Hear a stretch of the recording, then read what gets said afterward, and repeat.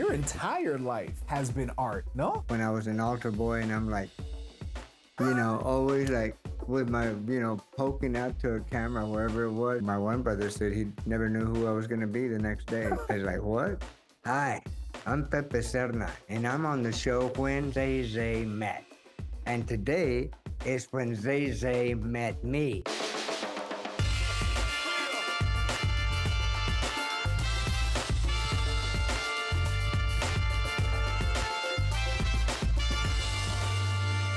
¿Qué pasa, cómo está, mi gente? I am Zay Zay, and welcome to When Zay Zay Met. Now, today we're meeting with an iconic Latino actor who's been in over 100 films. You've seen him play roles in Car Wash, The Adventures of Buckaroo Banzai, Red Dawn, and of course, Scarface. The list goes on and on and on. The documentary and book about his extraordinary life so far is called Life is Art, and he truly shows how, in his case, art it is. Party people, show your love for the triple threat icon, the Tex icon, the Mex icon, and the Amer icon, Pepe Serna. How you doing, sir? Yes, sir. I am. If I was any better, there'd have to be two of me. So good to see you today, man. So beautiful, colorful. You're in your home, right? I'm told that this is how your house looks. Yeah. That's my kitchen back there, and my dining room over there, the fuchsia. So good to see you. So good to see you, man. Now, let's take it back, if you don't mind, to the beginning. I love the documentary. The book is beautiful. You are from Corpus Christi, Texas, correct? Yeah, right. And I understand your family says that even from the young age of 2, 3, 4 years old, you were already acting.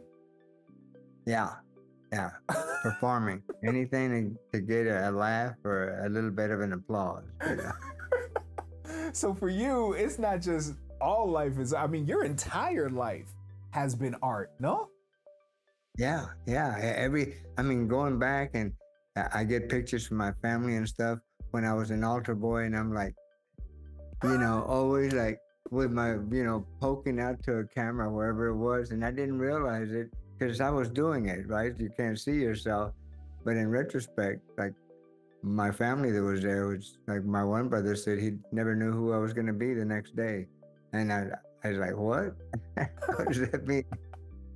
Already bugging, man. So you knew from a very early age that your life, not just that life is art, but in your case, your life had to be art. You had to perform for people. You were always kind of chasing not just the spotlight, but that reaction. What do you think it was about entertaining people that fed your soul? Is that I was going off of what somebody else was giving me to entertain them. Okay. It was a moment, and I'm just like, just now, I just thought of that, even though that's just been the thing through improv, is that it's not what I have to present here. I'm gonna sing. It's like, what did I get from you to make this feeling happen? Right. And I'm going to try and make a joke out of whatever you say, or make life a little easier, because mine has been so great. I was a barker at the Moroccan Pavilion in 1965. And so to go from Texas to New York and go to the World's Fair and meet people from all over the world, which you guys in New York, you just look next to you, and the whole world is right there. Yeah.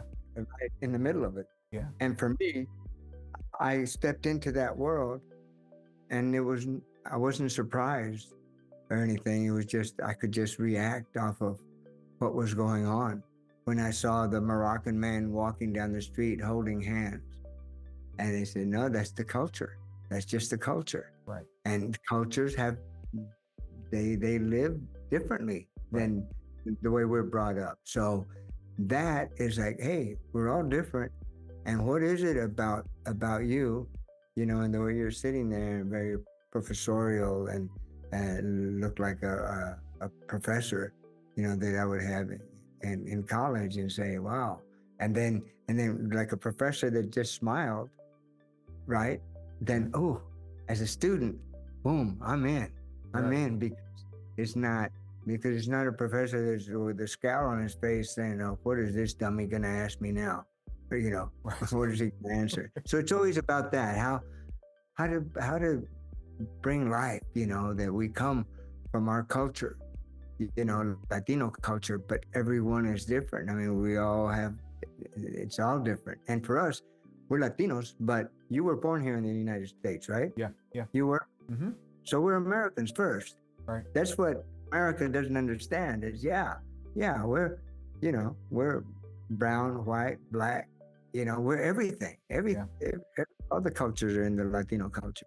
Yeah. And it's about what we know though as Latinos is having that, the way people look at us sometimes and treat us is that, hey, we're not going to take it personal because that's something that's coming from them. That has nothing to do with me. So I'm going to just buff it off. And so how do I do that in life and in every character I play and the way I walk around? And I do a lot of motivational work is like, you know what?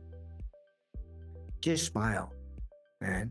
Yeah. You can bring somebody out of the doldrums, if you just walk around in a smile, it's a lot different than if somebody looks at you and you're like, deep into your own, wherever you are, but they're going to take it personal because they're looking at it and say, oh, are they looking at me? I mean, you automatically think that. So anyway, it's about positivity for me. Yeah, for sure. For sure. In everything you just said right there, right now, it moves me ahead, even in my questioning, because I realized there that one of your dear friends and obviously a peer of yours and another Latino entertainment icon, Edward James, almost calls you the king of improvisation, and you just kind of proved it right there. You've been a king of improv all your life. It's almost like that's how you began at 3 years old, is just following the path of improvisation, looking for the yes and in everything, Yes. right? Looking for the yes and in everything from, okay, how's this person going to react to me? Okay, how can I feed off of this person's reaction to me? Yeah. He's smiling. Okay, so how can I go off of that? And this person is maybe frowning. How can I go off of that? Carnival barker. Okay, how can I do this at the World's Fair? How can I do that? Even studying it as a craft. That's amazing. Yeah. Yeah, it is. And the yes and, not a lot of people know about that terminology, but because most people are yes, but this is the way I want to do it. This is the way I'm in charge here. This is my, no, man, it's just yes and is you can still do your own but you don't have to be a butt about it. Right. Exactly. Man, you went to Los Angeles and I mean, obviously that was the beginning of an amazing career climb. Do you remember your first check that you got for acting, for actually doing your passion? You remember the first check you got?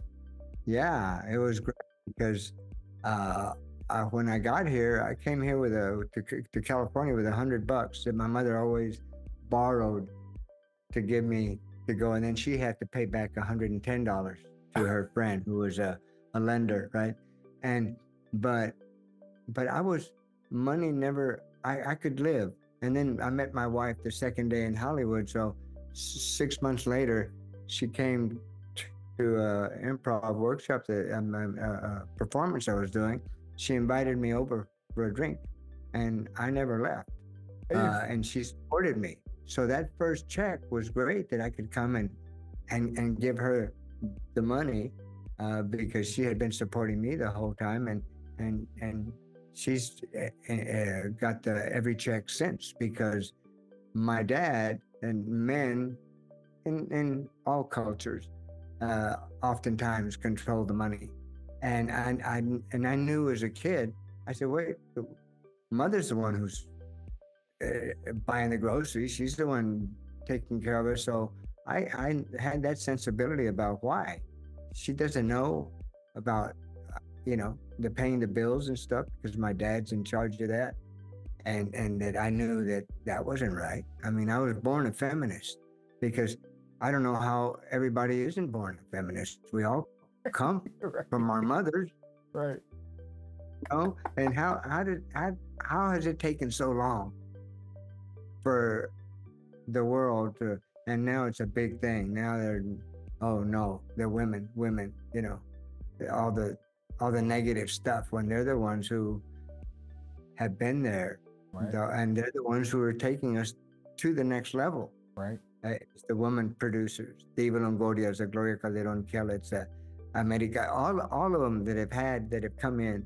I did 2 series with Jennifer Lopez, and she did, her thing is everybody's different, so how she runs her life and how she takes care of her culture is the way she does it.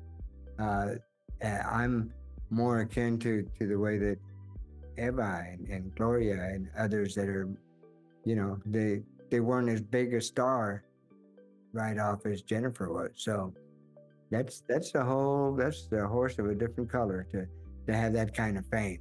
Yeah. It's like it's people. Oh, that's what they want. Oh, everybody wants to be rich and famous, but man, that's the worst thing that can happen to anybody. That's the worst drug there is, because you really buy into that, and then you start treating people accordingly. Because I got to protect myself. I got to, got to put all these barriers between you and the public, and even if the public happens to be your own family, right? I mean, you've seen it, especially. That's the thing about being from New York, is that you're born to the men are born. You know how the world is because you see every culture is in your neighborhood, and you see how every culture is different. And I've always admired that about New Yorkers. Oh, they're wrapping me up. Okay, Mr. Serna, do me a favor, 30 seconds. Tell me why life is art. Life is art because, in my case, is because I have an art director always with me, my wife, who points stuff out. I came to be just an actor, and then she made me a visual artist, and then all these colors. And to wake up every morning to these colors, I better have a smile on my face or there's something wrong with me, and that's why I wear and show it off and do it in my performances. How do I add all these colors to it? How do I actually use color black or red? And see, I just went over the top, but no, it's got to come from within and use that to motivate you. Oh man, it's so much fun. That's my favorite thing about doing workshops and stuff, is getting kids to go from A to Z without even realizing what they're doing, because we all have it. We all are improvisers from the day we're born. That's all we're doing. All of it. You don't know how I'm going to answer. So then you don't know what question you're going to ask me next. I mean, you do, because you've done your research and but you're open to, okay, boom, he just opened another door. So let's go in it together. Pepe Serna, I appreciate you so much, man. Thank you for being with us today. You are amazing, and I can truly say that my life is art and has an extra exclamation point at the end because you were in it today. I appreciate you, man, so much. Thank you. Keep in touch. Please, for sure. Next time you come through, let's keep in touch, and we got to get together. Continued success, man. We'll talk soon. Thank you all so much for watching When Zay Zay Met. Don't forget to like the video, subscribe to the channel, and hit the bell to be notified when we upload more conversations with celebrities and other interesting people. Now, if you'd like to see your favorite celebrity on the show, it's simple. Just tell us who that is by leaving us a comment down below. We hope you enjoyed today's episode, and we'll see you on the next one. Hasta la próxima. Lo quiero del corazón.